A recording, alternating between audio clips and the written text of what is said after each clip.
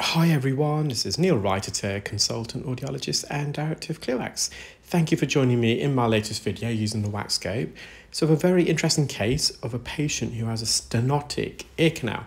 And when we say stenotic, we mean a narrowing, and it's quite a significant narrowing, which is a lot deeper in this patient's ear canal. I would say it's the middle third and the inner third. At present, I'm using our medium-sized specular to clear the entrance of the ear canal. So just to the right where you can see those hairs protruding outwards, that's your first bend, and it's quite a narrow bend as well, and quite a bendy entrance to the ear canal. So I'm using the specular to really dilate open the ear canal. And it's just some wax there, just beyond the hair. So we're just going to remove this first. So this wax is quite soft, and there's a bit of keratin just below. It's coming away in small pieces, and again, just dilating the ear canal, widening it. I'm just going to get this wax in focus, which is more lateral. So the flesh to the left, that's the second bend. So that's where you get this meander in the outer third of the ear canal. So this remaining wax is halfway and beyond now.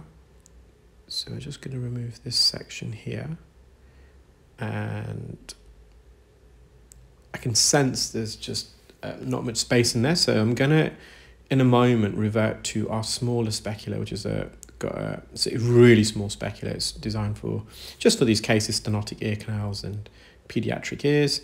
You can see I'm able to insert it further. And we're going to remove this now. It's quite a squeeze, so it comes away in 2 lumps, I believe. So this is the first lump. I can just barely get the suction tube into the ear canal. So the suction tube has got an outer diameter of around 2 millimeters. So this is really deep. You can just see the eardrum at about 2 o'clock. It's going to get this wax in focus. So there's not much wriggle room there. And you can see as I'm bringing this wax out, it's compressing against the side walls. Managed to get it through that narrowing. Going to retrieve this out the ear. Now what was interesting, we couldn't visualize this patient's entire eardrum because given how narrow the ear canal is, so I was going to push these hairs out of the way. So that light blue tinge in the distance, that's the patient's eardrum. The hammer bone is just visible, probably set just left of center of screen. I did even use the endoscope to try and visualize this patient's full eardrum, which wasn't possible, but they could hear significantly better.